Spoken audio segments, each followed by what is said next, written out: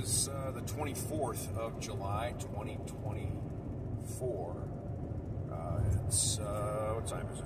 It's 7 o'clock, 7 a.m. I'm on my way to St. Louis. Got to work on my daughter's car. The trailing arms have some bad, bushings, and we're going to replace the rear shocks at the same time because they're easy to get to, and they got 100 and something thousand miles on them.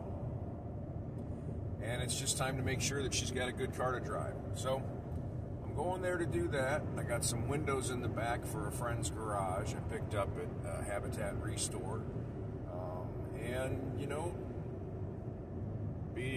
Being a blessing because I can be a blessing.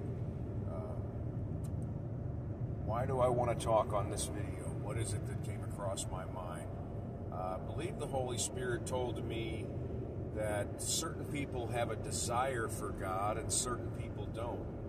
And we're going to start seeing who those people are, who they really are. There's a wedding that's coming, and it's called the parable of the wedding, where Jesus says a king has a son who's going to be wed. Okay, the parallel there, for those that don't know it, is that the king, God the Father, has a son, Iesus bar Iya, Jesus Christ, the Savior, the Messiah, the anointed of Iya. And he's going to be married, and there's a bride that's waiting, and there are people that want to attend the wedding. And he says, go and invite the guests. And the servants come back and they say, well, they don't want to come. He goes, they don't want to come. Okay, go out and find anybody. Go to the highways, where I'm at. You don't see many people on the highways. They're in cars. You're not going to talk to them. Go out to the roads. Go out anywhere and get anybody and bring them into as my guests. I want guests for my son's wedding. So what is this? This means that at the time that the bridegroom returns for the bride, the church won't really care. They're the ones who are invited, but they're not responding. Who's going to respond? People who truly want God in their lives, people who truly cannot stand this world anymore, who see the absolute BS that's going on everywhere, the hypocrisy in politics, the hypocrisy in religion, not belief. Religion and belief are completely different things. The hypocrisy in religion, the hirelings behind the pulpit, the people who do this because it's a job and not because it's a desire of their heart. There are people that do this because this is a desire of my heart. Look, I haven't made a dime doing this, and, well, that's not true. People have helped me along the way, but I'm certainly not a mega pastor. Not in it for the money, because the money's never been here, but I've always been here. This is what I do because I know it's right. I know it's true. And I can't do anything except tell you what is true. If I tell you something that's not true, it goes against me and I'm going to suffer for it. And I'm not willing to do that. That's just foolishness. And I'm just not that dumb. So, what am I doing here? I'm trying to invite the people that do want to come to the wedding of the king's son. Those guests who are ready to respond. Okay? So, where am I going to find them? Well, I'm not finding them in the churches. I've been to churches all around where I live, and nobody wants to hear it. Nobody wants to hear it. I've had a couple people respond positively, and they then were cold the next couple of days. I cast that seed out there.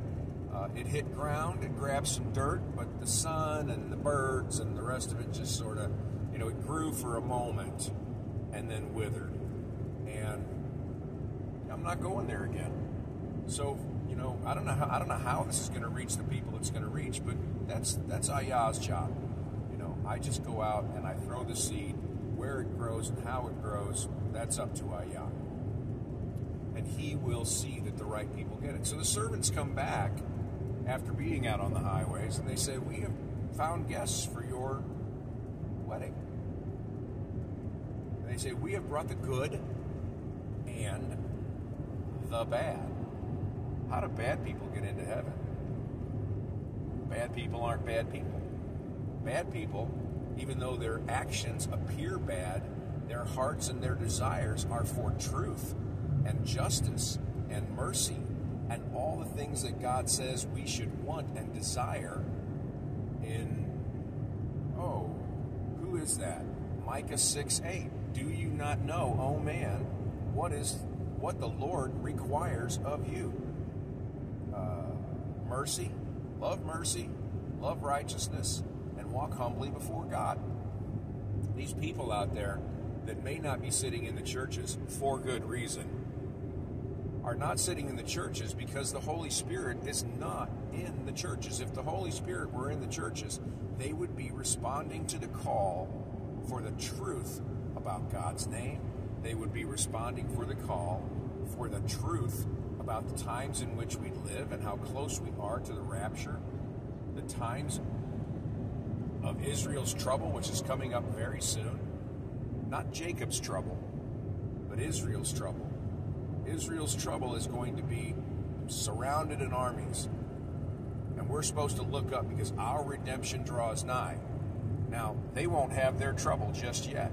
Their trouble's coming 3.5 years later, and that's Jacob's trouble. And there is a difference. And the reason I say that is because the Bible mentions Jacob's trouble. I'm mentioning the trouble of the nation of Israel. They will be surrounded in armies. Because Jesus said, when you see Jerusalem surrounded in armies, look up. And I know it's time to look up because I know the timing of the generation. And it's not 1948. The generation began in 1961. I'll explain that in another video. But 1961 to 1931 is the 70 years.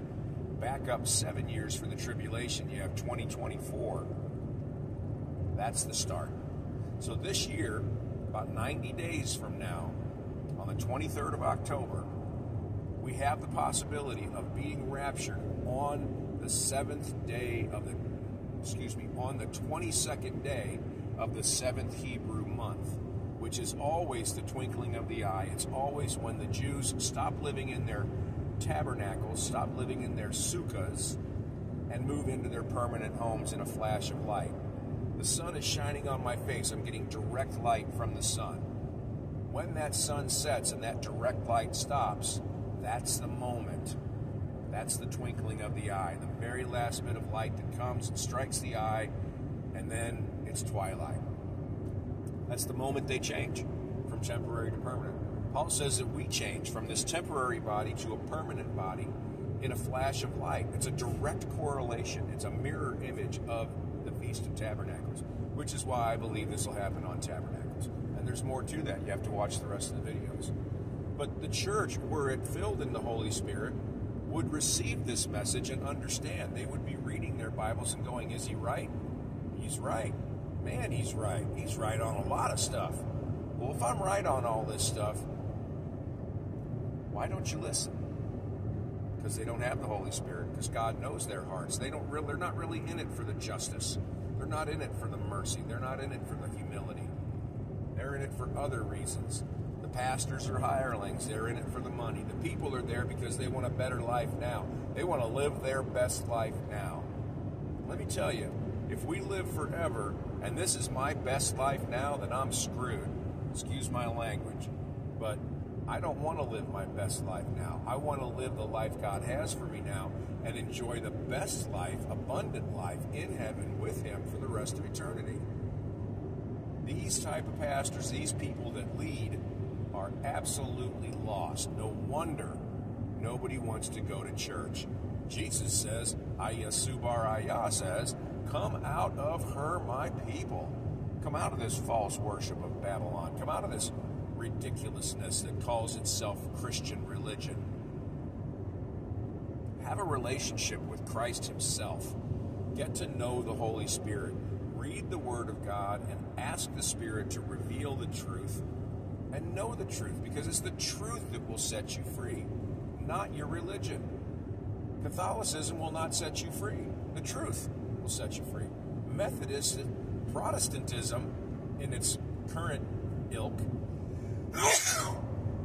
will not set you free. A relationship with Christ in truth will set you free.